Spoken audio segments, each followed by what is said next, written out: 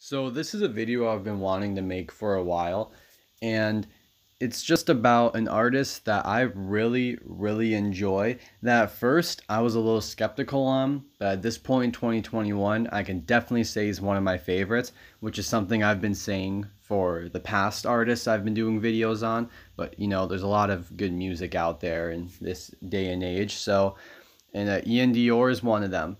Now, the title of this video that I'm gonna go with is that he has no misses. Now, if you don't know what that means, that basically is just saying I don't think he's ever made a bad song, a bad album, and all that.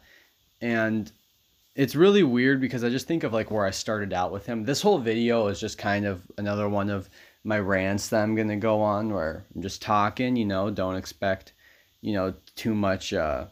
Can't think of the word behind it, but you know what I mean. I'm just kind of talking about it, and I'm just going to go through a little overview of Iann Dior's career up until now. He's still making music. It's not like he quit or anything, and now I'm doing a retrospect. Like, no, I'm just kind of talking because I felt like it. I really enjoy his music, and just want to talk about how his career's been, how I felt about it, and what I think going forward. So I first heard of Iann Dior back in like I think late 2018, early 2019, whenever it was that Emotions dropped.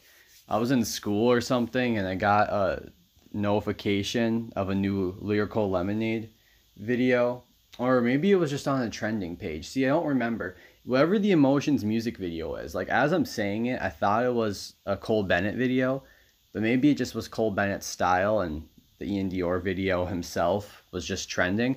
Either way, I got something on my page saying that there was this artist, Iann Dior, who I've never heard of, that dropped a song. And I listened to it, and while I did like it, I didn't really want to admit to liking it since it wasn't the kind of music I typically liked. But I thought it was really enjoyable. My only complaint was that I think it didn't sound too original, which is a weird thing to complain about, but it was like, if I was going to find a complaint, that was my complaint.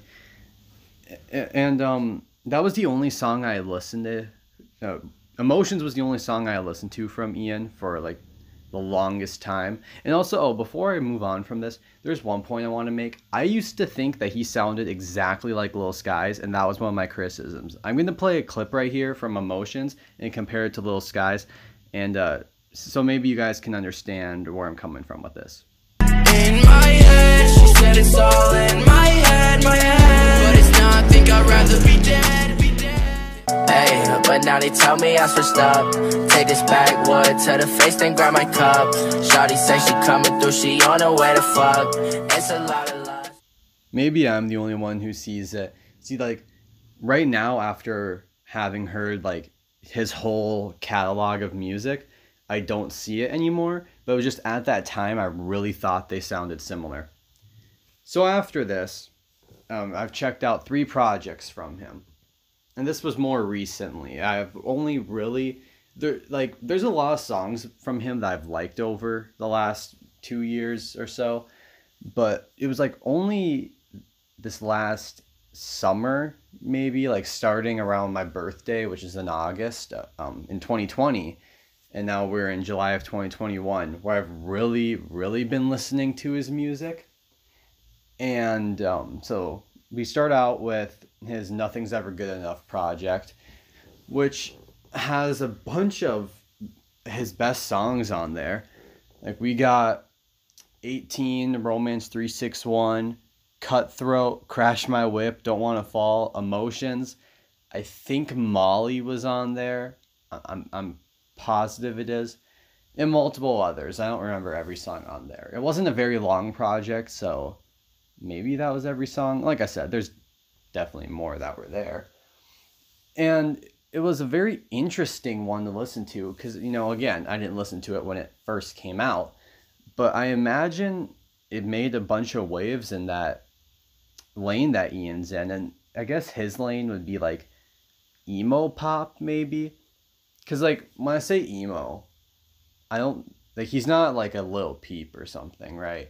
Because there's different levels to an emo rapper, and just due to the things that Iann talks about, which is like heartbreak, But a comparison I would make to Ian's music would be like Juice World. And not to like discredit Juice WRLD or anything. I don't want to just like knock off a deceased artist. But I feel like one of my problems with Juice's music was his over reliance on talking about using drugs to cope with his breakup problems.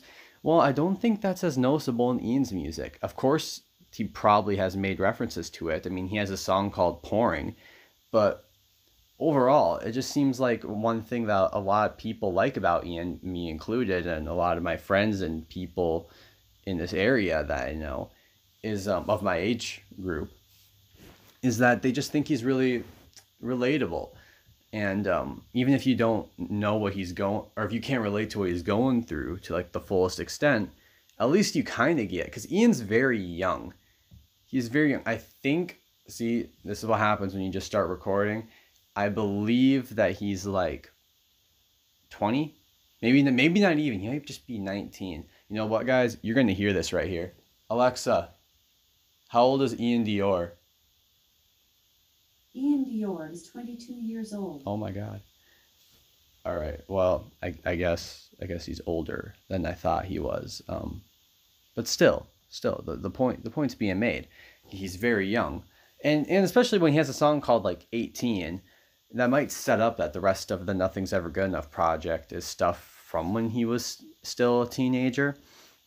I don't know. I was really thinking that he was going to be older or younger than he currently is.